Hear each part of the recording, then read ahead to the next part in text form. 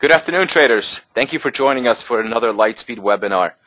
Since the April 15th tax deadline is quickly approaching, we figured it would be a good time to review some of the tax issues that are impacting our active traders. And who better to have with us to speak about this topic than Robert Green. Robert is a CPA, and he's the founder of Green & Company. You can find them on the web at greentradertax.com. And if you're not familiar with Green & Company, his firm is really renowned for helping active traders navigate our tax code and making tax selections which allow them to realize the maximum tax benefits. So we just also want to make sure that everyone understands this webinar is for informational purposes only. We're not giving anyone any individual tax advice here. If you do need individual tax advice, you need to consult with your tax advisor. And of course, you can choose to have Green & Company be that tax advisor.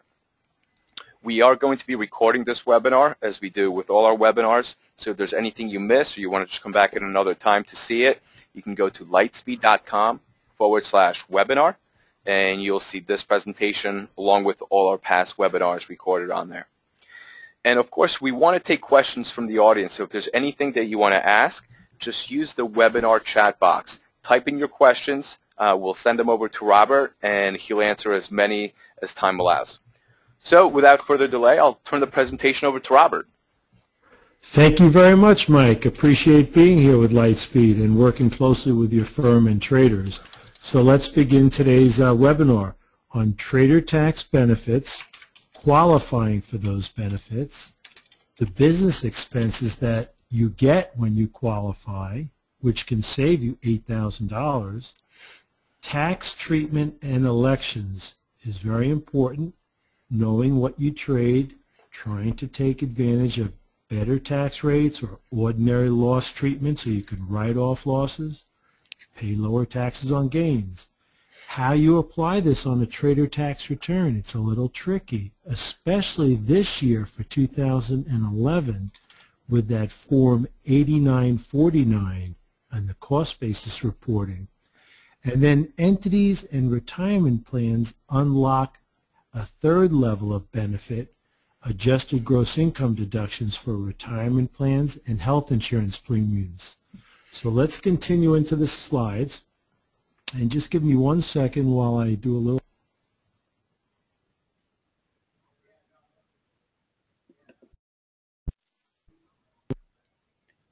Okay, thank you. So this is educational today from us, and Mike did explain that.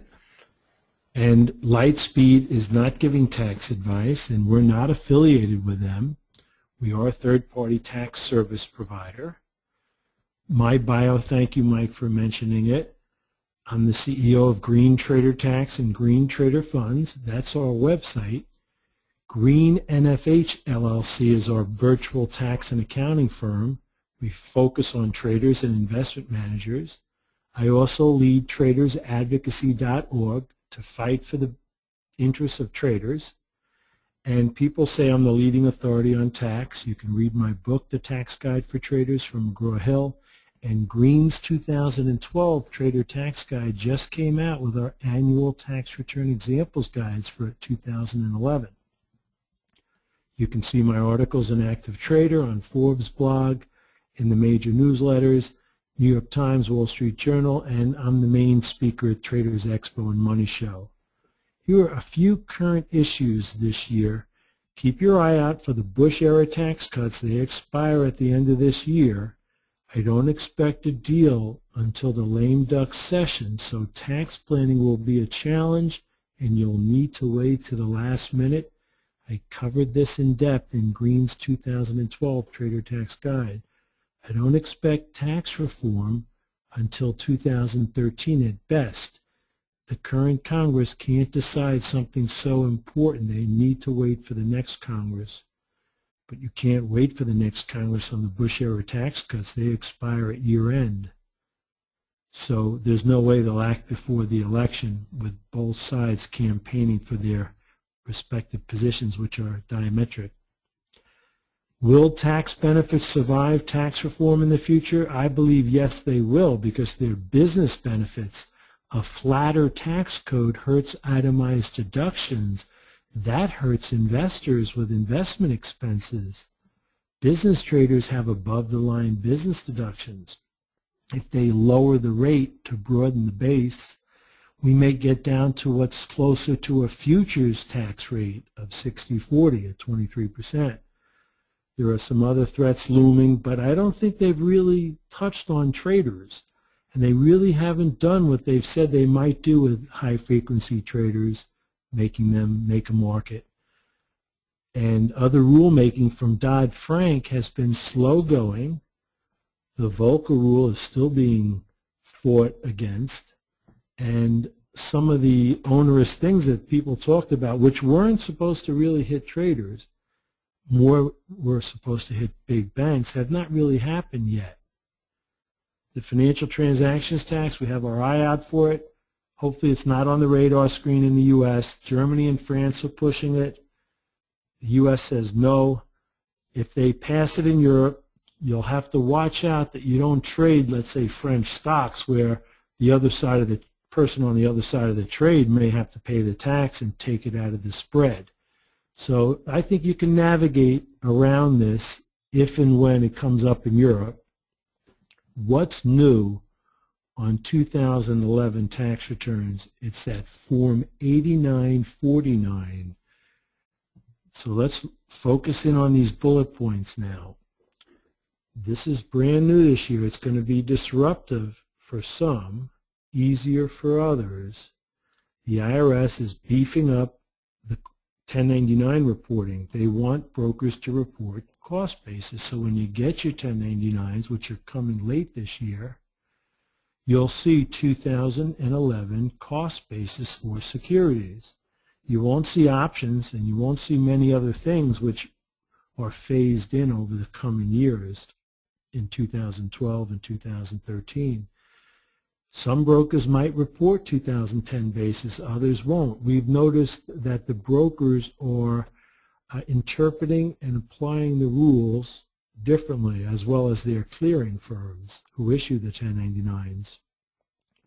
What's important to note is that you still need to do 100% reporting as you did last year. So trade log was the answer in prior years. You would download your trades. We add the tax knowledge to trade log. Barron says it's the best. This year, trade log will have Form 8949. They're releasing the update any day now. We're going to have a webinar next week on it together with them. The long and short of it is that your 8949 is going to have a lot of different parts in it. Actually, let me just read through these bullet points so that we don't go too far off script. There's going to be a lot of challenges this tax season working with the 8949. Our trade accounting software partner, TradeLog, is going to have a good solution.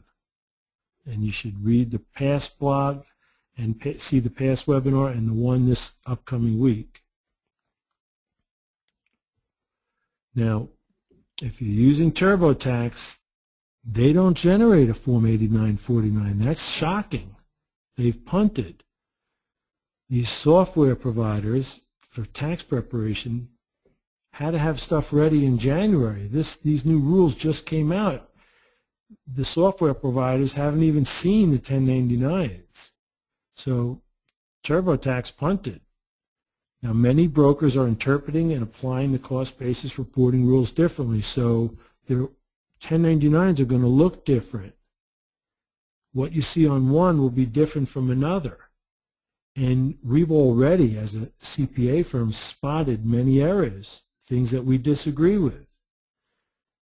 Many brokers never really accounted for wash sales. Now they are, and some are doing it wrong. And we've seen some very large wash sale adjustments. I'm not talking about Lightspeed. I'm talking about some other brokers that were wrong. And taxpayers would be overpaying their taxes if they don't get it right. So clients have already asked brokers for corrections, and the brokers say no, they're not going to change their wash sale system. Now, on the 8949, you've all been deputized by the IRS, who's hunting down tax cheats, and they've put you in their posse, and you have to be an accountant to now reconcile what your broker's issuing to your proper gain and loss numbers that ultimately go on Schedule D. And there are three parts, A, B, and C on the 8949 in both the short-term and the long-term area. A will be what's on the 1099. B is what doesn't match on the 1099, maybe because it's an 010 cost basis. And C is when you don't even get a 1099. Well, trade log will show you an adjustment at the end, adjusting all those parts to what it should be the correct information. And there'll be a footnote that is suggested that you include with your return. And it's important that you reconcile to the 1099, whether it's right or wrong, because the IRS is going to do that with their matching program. And if you don't match, or if you report lower proceeds than the broker does, or you report higher cost basis than the broker does, then you are so-called not up to snuff in their IRS eyes, and you might get a tax notice. So this is going to be disruptive. And if you have a large adjustment, you may want to consult with us about it to explain it further to the IRS. Why is there that adjustment? What did the broker maybe do different from what is correct to put into your tax return? You don't want to overpay your taxes. You don't want to underpay. Now, if you're mark-to-market section 475, you file a form 4797. You don't file this form 8949. If you have an entity, like a partnership tax return or an S-Corp, you don't file form 8949. That's a huge relief. So we're going to have more on that form and cost basis reporting. So we're definitely a place to go if you have questions about that or you need help. Now let's get into the guts of trader tax benefits. They apply to any type of trader, securities, futures, options, ETFs. Learn how to qualify for this trader tax status. That's what's key. If you qualify, you can claim it and use it for 2011. So if you're first learning about it today, you're in luck. You can use that part of the benefits for 2011, but you can't make tax treatment elections in most cases after the fact. That needs to be done contemporaneously. So to qualify, check the golden rules on our free Trader Tax Center, and you can enter that Trader Tax Center through Lightspeed. When you go into the Lightspeed Trader Tax Center, you then go over to our Trader Tax Center with their logo around the center. Trader tax return tips. If you're going to claim the trader tax status for 2011, you're going to add a Schedule C, a profit and loss from business, to your Form 1040 individual tax return, and that's where you're going to include all your business expenses and potentially save another $8,000. But the trading gains and losses are reported on different forms. Securities go on Form 8949, which then feeds into Schedule D. You cannot enter items directly to Schedule D this year. Last year there was something called a D1 attachment. 8949 sort of replaces the D1 attachment. So securities are Form 8949. They feed into Schedule D. Futures are on Form 6781. That's where you enter your Section 1256 contracts, which get broken down 60-40, 60% long-term, 40% short-term, and then move over to Schedule D. Now, if you elect Section 475 mark-to-market accounting, you use Form 4797 Part 2, ordinary gain or loss. So look at the problem and the solution that's building here. Schedule C has your expenses, but your trading gains or losses are on Schedule D or Form 4797. So your Schedule C appears to be a losing business. In fact, there's no revenue or income. That's not something the IRS is going to be happy with. So when you're a profitable trader, in our tax return examples guides and footnotes, we show you how to transfer a portion of your business trading gains to Schedule C so we can make Schedule C 0 and it doesn't show a loss. We don't show a gain either because you're not supposed to have a trading business gain on Schedule C.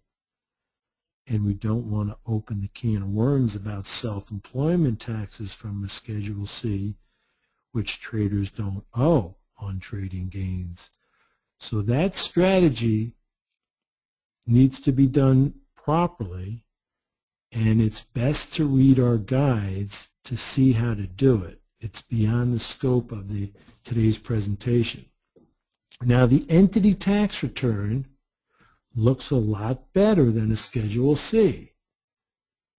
First of all, it consolidates all the reporting. So you have your trading gains and losses, your portfolio income from business trading, and expenses, business expenses on one tax return. And if you're using Section 475 mark-to-market accounting, ordinary gain or loss, which we recommend for securities traders only, you're just going to have, a net income number, trading gains minus expenses, business expenses that flows through on a Schedule K1 to your Schedule E. And it's going to look like a profitable hedge fund. It's going to look so much better. And you're not going to have that Form 8949. You really should consider forming an entity soon to use for the rest of 2012. Now let's look at the business expenses. Hey, Robert, maybe Yes. before we move on, there's a few questions that came in. Maybe you can address one or two of those. Good. Let's take a look at those.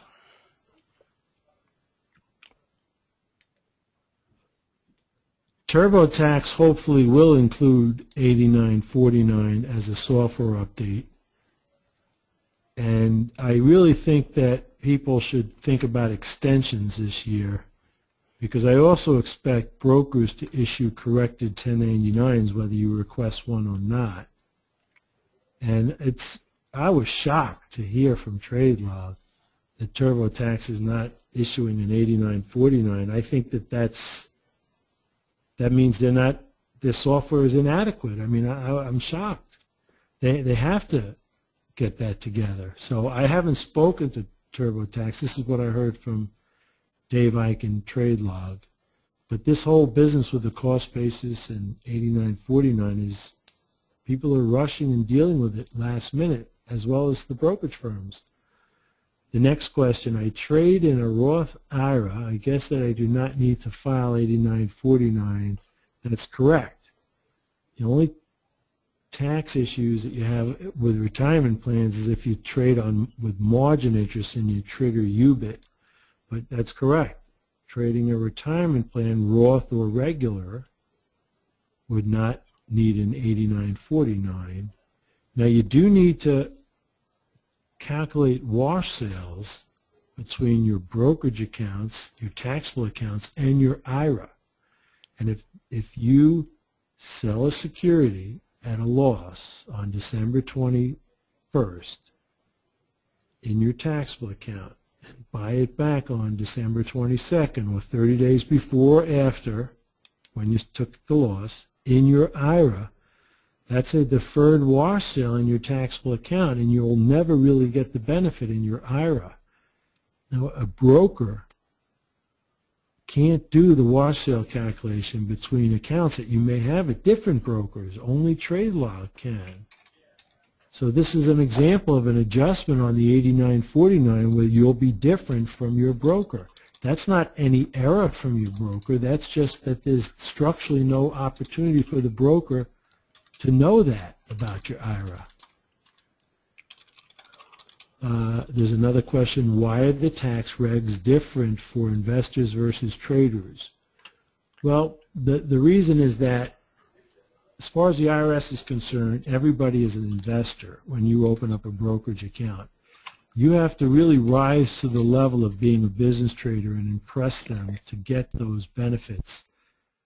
Investors have a lot of penalties in the tax code. They have wash sales. They have capital loss limitations, $3,000. It's never been indexed for inflation.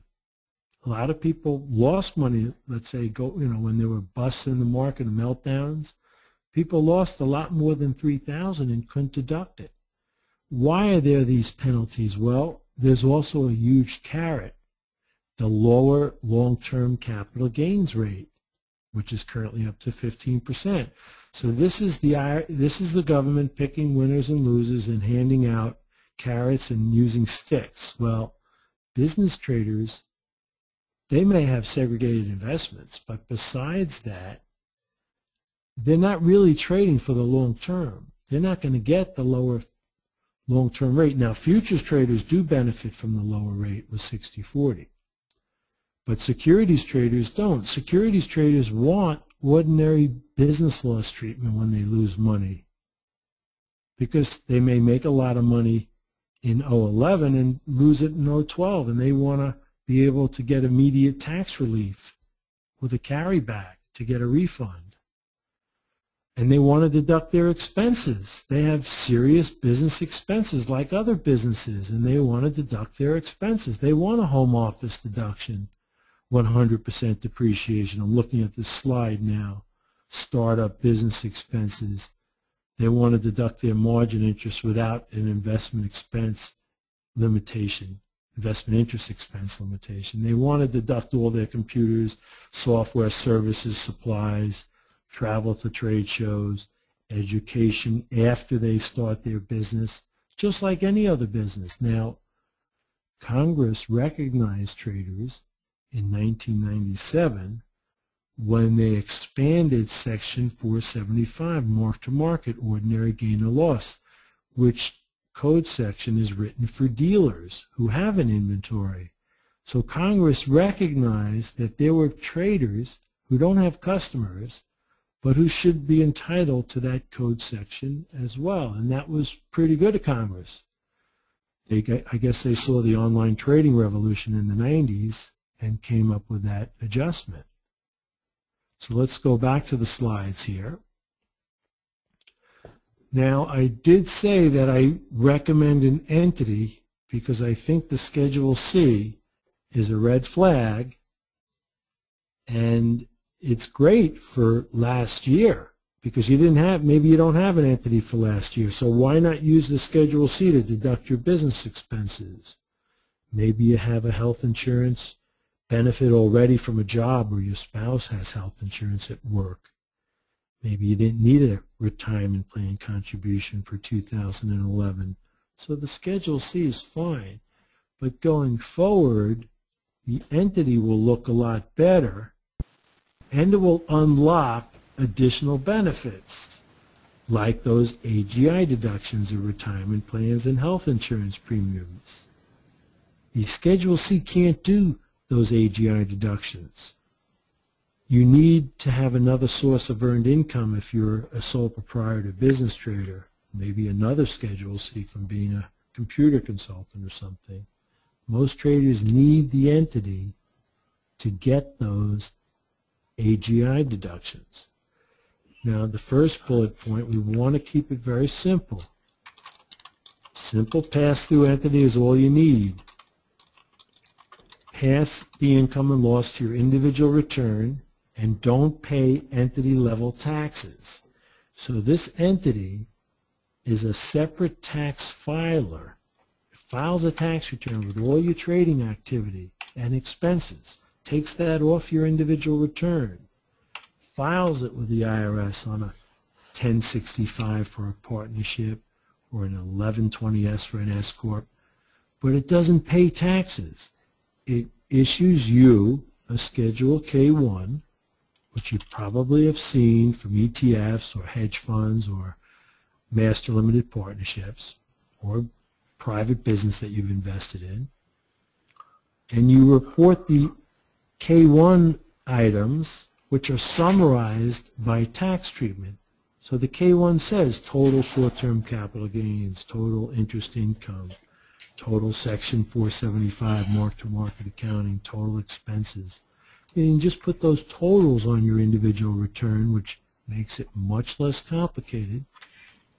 And if the entity passes you through capital gains, you could then offset it with your capital loss carryovers that you've had for a couple of years on your individual return. So you're still the only taxpayer as an individual, but you're filing 2 returns rather than 1 with a Schedule C and your trading information all over the place. Now, when you think of an entity, again, we're keeping it simple and low cost. You don't need liability protection when you trade your own money. You don't have investors. You don't have customers. So married taxpayers should generally use general partnerships since they are the least costly to set up and there are no state minimum taxes as there may be with LLCs. In California, the LLC has an $800 minimum tax. The partnership is 0. In New York State, the LLC has a publishing requirement that could cost $1,000. The partnership, again, is 0. Partnership is portable from state to state. Inexpensive to set up, inexpensive to close. If you're not married and you're single, you don't have someone to be a partner with you. So we suggest an S corporation filing. Now you can form a SM single member LLC and elect S corporation status. That is the route that we prefer. Or you can form a corporation known as a C Corp and elect S Corp status. So again, entities don't need the 8949. They also can elect mark-to-market accounting later in the year. We're going to talk about mark-to-market shortly. Now let's talk about trade accounting. You're going to need to do the 8949, and if you're trading securities. Now futures traders, it's very easy for them. They don't have to do any accounting. They get a 1099, aggregate profit and loss. It's summarized, and it's realized and unrealized trading gains and losses because Section 1256 means you market to market. And you just put that number on Form 6781, Part 1, and you're done. Now securities are the big challenge, and we covered that earlier. You're going to need to do line-by-line reporting. You can't do summary reporting, and you need to report wash sales too. So if you have thousands of trades, you need to report all those lines on the 8949, and you have to reconcile it to the 1099. It's really could be difficult if you don't have the right software or solution, and TradeLog should be that. The new release is coming out any day now. We've been working with them closely on it for a month. And that's what you need, and otherwise you could really have trouble with securities. Now, tax treatment and elections. There are key differences in tax treatment. You need to be aware of that. And it affects how you do your accounting, how you do your tax reporting, and it really affects what tax rate you're paying, how your losses are handled. So the big differences are between securities and futures. Futures get the lower 60-40 tax rates, securities don't. The lower 60-40 tax rates are almost 1/3 off. Now options a lot of people just use that word, but actually there are securities options, stock options, which are treated like securities. And then there are futures and index options, which are treated like futures. So it depends what kind of options you're trading.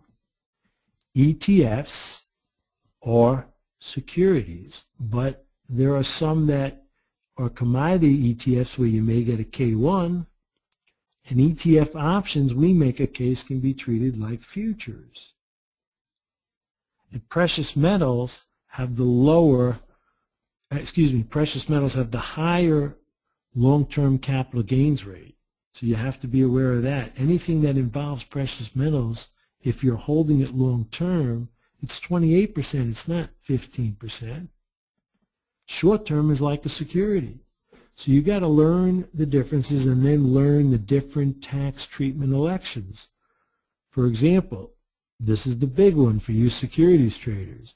Business traders can elect Section 475 mark-to-market accounting, which is ordinary gain or loss treatment. We call it tax loss insurance. If you're trading a large amount of money, a lot of people, let's say, come off of Wall Street, they sign up with Lightspeed, they want a really good type of institutional type of platform with great rates. So they trade, hundreds and hundreds of thousands of dollars. If they lose $50,000 in their first year, they want a business ordinary loss. Maybe they had a large wage income earlier in the year that they want to offset, or their spouse's income, or they want a net operating loss carryback. Well, if you want that, you need to elect this by April 15th of this year if you're an existing individual. If you're an existing S-Corp, you need to elect by March 15th. That's next week. So you have to focus on this benefit. That election is free, and it gets you out of the capital loss limitation. It gets you out of the wash sale treatment. You do mark things to market at year end. That's what the MTM stands for. But if you're going to cash in your business trading, there's no change. You don't have to use mark-to-market for your segregated investments where you're still holding core positions for a long-term capital gain and you're enjoying deferral by holding those stocks. So you can have both mark-to-market on your business trading on securities only, keep lower 60/40 tax rates on futures, and keep the cash method for your segregated investments in stocks. You can have the best of all those worlds. So that's a very important election to focus on. Now, if you have a large capital loss carryover from 2011 into 2012, you may not want to elect Section 475 because you don't want ordinary gains. You won't be able to offset them with your capital loss carryover. You would prefer to have capital gains. A lot of traders have a consultation with me to see if they qualify for trader tax status, to see if an entity can help them, and to see about this election and other elections, but this one in particular. Having a new entity gives you the flexibility to elect mark-to-market if you need it for a big loss within 75 days, and then to switch back to capital gains treatment with a do-over. So this, what I'm talking about now, is when you have that capital loss carryover. So I'm going to move on now. But if you're in that situation, you need to read my guide and content and strategies about it. And you may want to consult me about it as well. Now, if you're trading futures, we want you to retain those lower 60/40 rates in 1256. And futures have their own carry-back feature. You can carry back a futures loss 3 years, but only against futures gains. So if you lost a good amount of money in 2011 and you didn't elect 475, and you figure, Bob, I'm stuck with these losses now, I have to carry them forward, and you have a futures trading gain in the prior 3 years, you can carry it back. That's an election you make on top of Form 6781. You check a box, and you can do that one after the fact by the time you file the return and the due date. So you need to learn when you make these elections.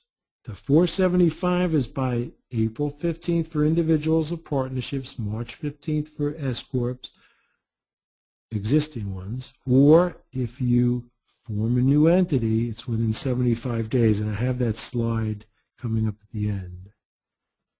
Now, business startup issues are important too. A lot of traders have pre-business education. They have a lot of expenses. They've been demo trading, simulated trading. They've been taking courses and books. And I'm just checking on the time. I heard some noise in the background, Mike. We're doing pretty good. So, excuse me for my own interruption. So the pre-business education is a tricky area. Stay clear of promoters' false promises for education deductions using poorly designed multi-entity schemes. So if you're taking an expensive class somewhere and they introduce you to a tax provider who says we can deduct it all, set up a C Corp and an LLC, those don't work. Those are phony. They cost thousands of dollars and it's big tax trouble ahead.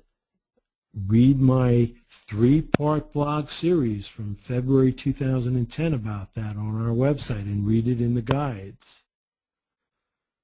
You can try to squeeze some pre-business education into Section 195 startup costs, and that's already aggressive.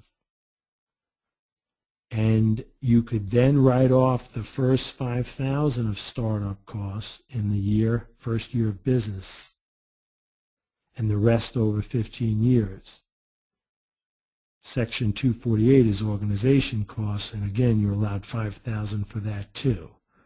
Now, we go back 6 months for Section 195, and we capitalize a reasonable amount, probably under $15,000. If your courses were more than that, you might be able to apportion some to a later period. Education is a tricky area. We have significant content about it. So definitely read that and consider consulting me about it. Now, retirement plans for traders. This will be my article in the next issue of Active Trader magazine. It's like 5 pages. It's a big one. It's an excerpt from Green's 2012 Trader Tax Guide.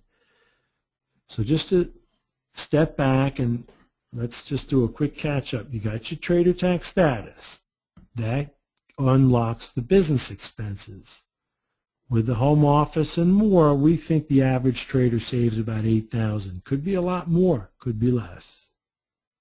Your tax treatment, well, if you can pay 12% lower rates on futures, or you can deduct your business losses on securities, that's worth a lot of money to you. It could be worth tens of thousands or more. But this retirement plan strategy could save you from $2,000 to another $17,000 or more. The individual 401k plan is best for traders since it combines the 401k element, where the most savings is, with a profit-sharing plan too. A married couple can save $17,000. The math on that is in the guide. I actually laid it all out for you. Each one deducts the $17,000 plus $5,500 more because they're over age 50, plus they deduct the health insurance premiums, income tax savings on all that, minus the self-employment tax cost on the fee you need to drive that. The net savings in your pocket is $17,000. Plus you got money into a retirement plan that you can grow tax-free until your retirement. Now what I like to do is when you're making good income, you want to contribute to the retirement plans to save taxes at a high marginal rate. And the self-employment tax cost is 15.3%. Well, it's 2% lower this year with the payroll tax cut. So you want to contribute in years where you have very good positive savings. And then in a year where your trading gains are flat, where you have a loss, and you're in a low bracket, or in a loss where you're potentially wasting your itemized deductions like your mortgage interest and real estate taxes, rather than waste those deductions and don't take it and not take advantage of a low rate, do a Roth conversion. Convert your retirement plan to a Roth IRA, and all that conversion becomes income in the current year. But that soaks up the unutilized itemized deductions and gets you into a decent rate. So you've built up the plan with high tax rate savings, and you convert the plan to a Roth at low rates. So you do win on the tax deferral nature of a retirement plan. Once you're into the Roth, you're into permanent tax savings because it's tax-free for life, and you can pass on some of those benefits to your heirs as well. Traders do well trading retirement plans. Some don't, but if you can build those accounts up nicely, think about, what Governor Romney has done with his IRA. Long-term deferral and growth without paying taxes, especially if tax rates are headed higher, is a great strategy. So think about what you're doing with your retirement accounts. It's not a good idea to take a big withdrawal, which is ordinary income. If you're under age 59 and a half and you take the money out of an IRA, there's also a 10% excise tax penalty, a nasty shock for many. If you take it out of a qualified plan like an individual 401k, you can do it at 55 or older, so you get 4 or 5 years earlier with the qualified plan for those withdrawals. So don't just take the withdrawals, triggering all this tax, and then go and lose the money without mark-to-market accounting. That's the nastiest outcome tax-wise that you can imagine. And a lot of people fell in that trap. You can roll your money over from the 401k at your job when you leave the job into an individual 401k and then borrow up to $50,000 or 50% of the plan assets, the lower of. So if it's $80,000 in your plan, you can only borrow 40. There's $120,000, you can borrow 50. And you can use that $50,000 to fund your patent day trading account, let's say with Lightspeed as a patent day trader, and then have a trading business, perhaps even in your entity. You have to pay the loan back in no later than 5 years, no later than a quarterly basis, with a market rate of interest which is very low. So approach your retirement plans in the right way. Don't have them invest in your LLC. That's a prohibited transaction. Let's take a break here now, Mike, and see if we have any more questions. And then we're going to finish up with tax treatment. Why limit the 6 months on the startup expenses? Is that a hard rule? No, it's not. that is a reasonable rule that we're using. It's our policy. It might be waived in some special situations, but we think that that's reasonable. Next question, if you elect trader tax status, does that mean that the income is no longer considered passive income? Passive income is not an issue in trading. Passive activity loss limitation rules, section 469, affect a lot of people who have private investments, real estate investments. The losses are passive activity losses, and they're looking for income to free those losses up, which are deferred. So Congress said, no way can you just go into a hedge fund because that would be too easy. So under the trading rule, hedge funds are not passive loss activities. So nothing about trading has anything to do with section 469 and those passive loss activities. Next question, isn't a C Corp a taxpayer instead? Yes, a C Corp is a separate taxpayer and tax filer. And that's why there's double taxation. The C Corp pays taxes, and then when it pays a dividend to the owner pays taxes. If it's a qualifying dividend, the tax rate is the lower long-term rate of 15%. That, by the way, goes away when the Bush tax cuts expire. The qualifying dividend rate disappears, and it's an ordinary dividend at the ordinary rate. But factor in state taxation too. And double taxation is not worth it. And to avoid double taxation, you need fees, and that triggers self-employment tax. Plus, losses are wasted in the C Corp. They don't flow to your return. And C Corps can't get lower 60/40 rates. So C Corps are very bad for a trading business. Next question, is it easy to close a partnership? Yes, you don't really have to file dissolution papers with the state because you didn't file formation papers with the state. So that was the questions, and let's get into tax treatment now.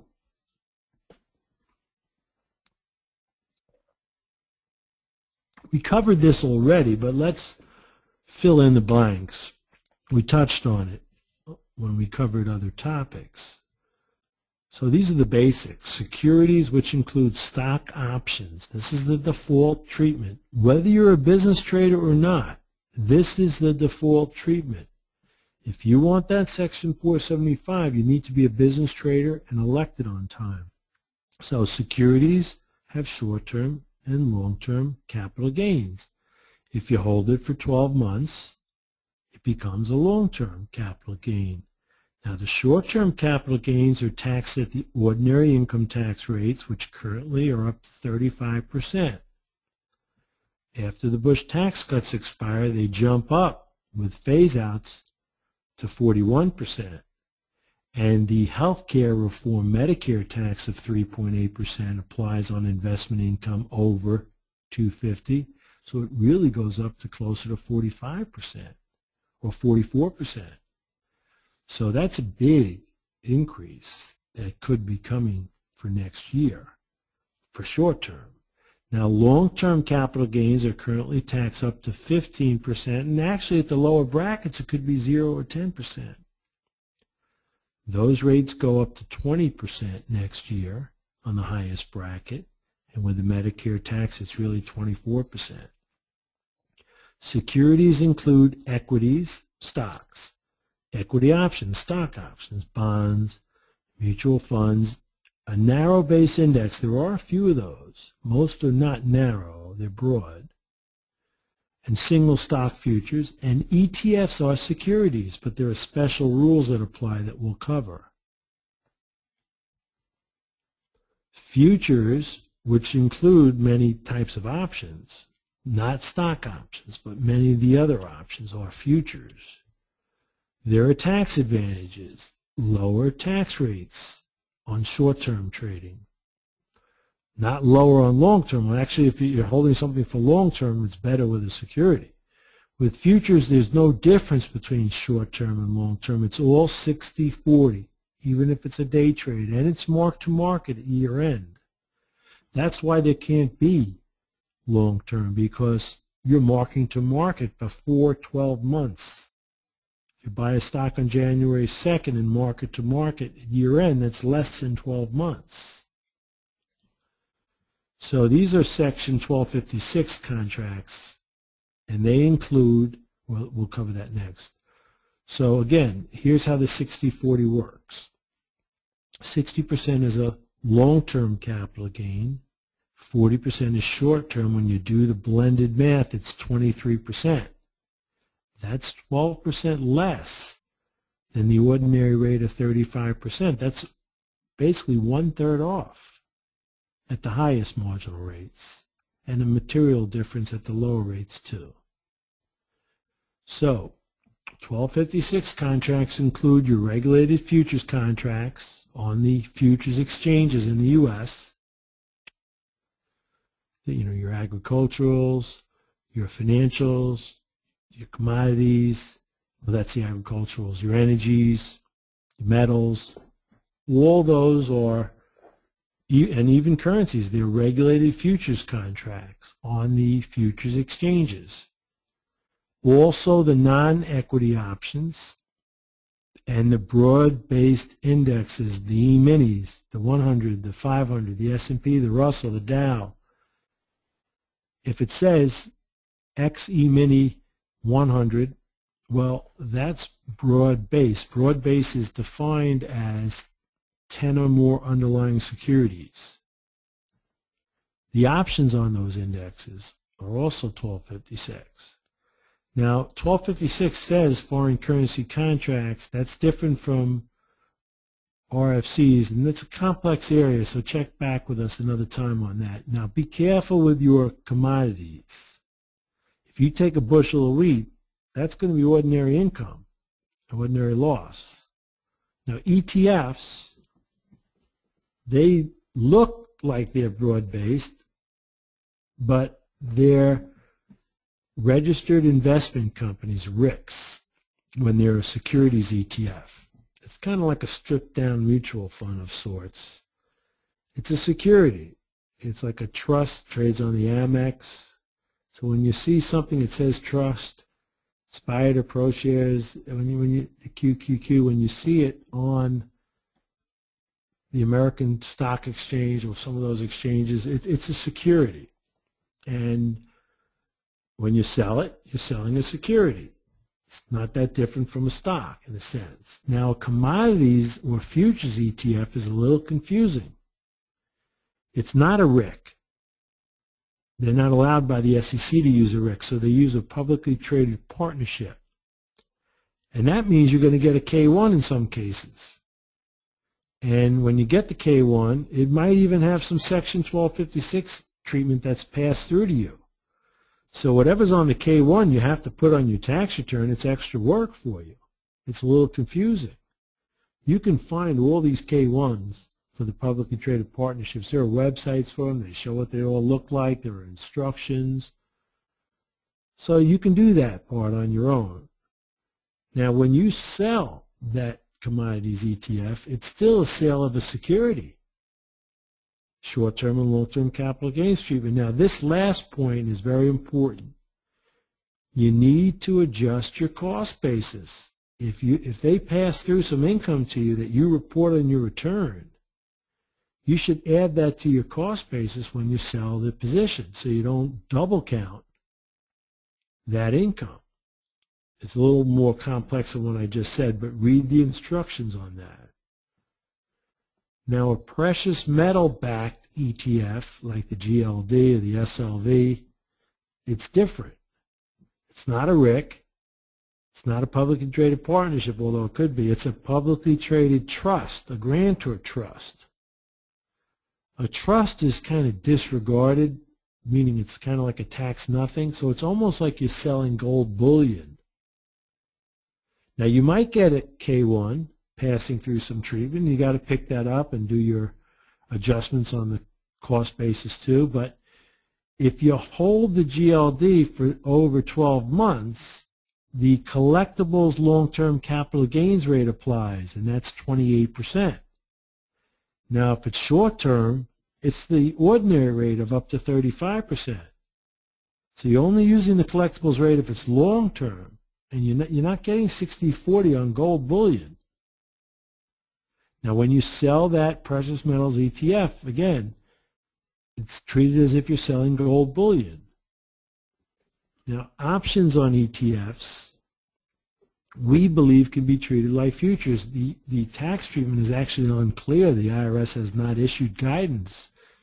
We've done a lot of work with our tax attorneys, and so have other tax attorneys, and we've written, cutting-edge content on this. We make a case for 60/40, which is good. You get the lower rates. You always want a chance for 60/40 if possible. Foreign futures could have the lower 60/40 rates too. Check on their website to see if the CFTC said they could, and if the IRS issued a revenue ruling as well. Now, don't miss that 475 election. You remember I covered that earlier. I probably should have just moved that slide up. If you're a qualifying business trader, you might want to consider 475. And if you're an existing taxpayer, the deadline is April 15th. And if you're existing S-Corp, it's March 15th. So April 15th for individual and partnerships, March 15th for S-Corps. That's step one, the most important step. That's an election statement that you attach to your 2011 tax return or extension that you file by those due dates. If you're filing an extension as an individual or a partnership, you're going to need to paper file it with that election. You can't e-file that election.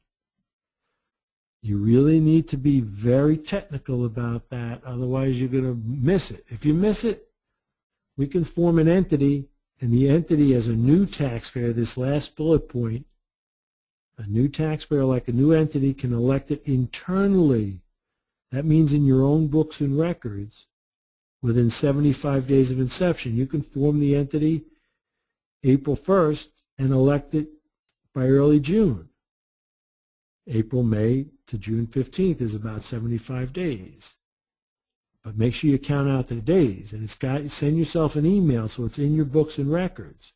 Now, if you're an existing taxpayer, step one is that external election statement you file with the IRS. Step two is filing a Form 3115 change of accounting method. But you don't file that until 2013 when you file your 2012 tax return. A lot of accountants get confused with these two steps, and they botch it, which could jeopardize your mark-to-market. Don't jeopardize it. It's just way too important. So let's see how we're doing on time. 5:29, perfect. Perfect timing, And Robert.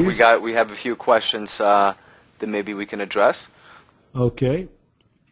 So again, if it's an option on an ETF, we believe that it's 1256. But the ETF itself is a security. So the QQQ versus the QQQQ, I believe, is the difference there. And you can always, Google the symbols and see exactly what it is. It's hard for me to answer the questions about every symbol that may come up on the board. So I think I got the questions there, Mike. Entities don't have to elect 475 every year. Once you elect Section 475, you're stuck with it as long as you have trader tax status. If you fall short of trader tax status, you can't use it. You go back to the cash method, and when you requalify, you use it again. There are a lot of nuances with Section 475. We are the leading firm for that code section. Will I get some kind of proof about filing 475? No. When you file that election statement, the IRS is not going to send you a thank you note or acknowledge anything. They won't with the 3115 either. So you're on your own. Remember, the trader tax status, you're not electing, you're just using it. And you'll know the IRS accepted it when you didn't hear back from them, which you should not hear if you do things right. Use Schedule C, but use our footnotes. You need our examples guides if you're going to use a local accountant or work on your own. Otherwise, sign up with us. Tax prep is our main business. And Mike, I guess I'll turn it back to you now. Perfect. Thank you all for today. It was nice to meet you all, and we look forward to working with you. And thank you to Lightspeed and Mike Sedek. Thank you, Robert. It was a great presentation, and thank you for taking the time to answer so many of the audience questions. Definitely a lot of regulations here, as everyone can see, so we certainly advise that you consult with a professional such as Robert. So with that, I'll just remind everyone that this presentation has been recorded and will be uploaded onto our website at lightspeed.com/webinar. So I have a feeling a lot of people will be coming back to review all the information you presented. So thank you to Robert for the presentation, and thanks for our audience for joining us this afternoon. Have a great night, everyone.